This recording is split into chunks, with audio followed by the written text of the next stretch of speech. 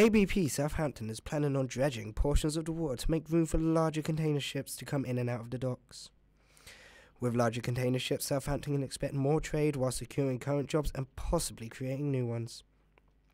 Doug Morrison, ABP Port Director of Southampton, spoke of the dredging that's going to take place. The Port of Southampton has been one of the leading ports in the world for many, many years.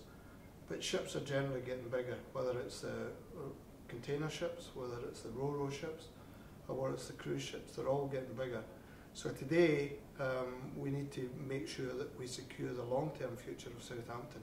And this is about securing the existing 12,000 jobs that we have in the port and hopefully provide more jobs for the future.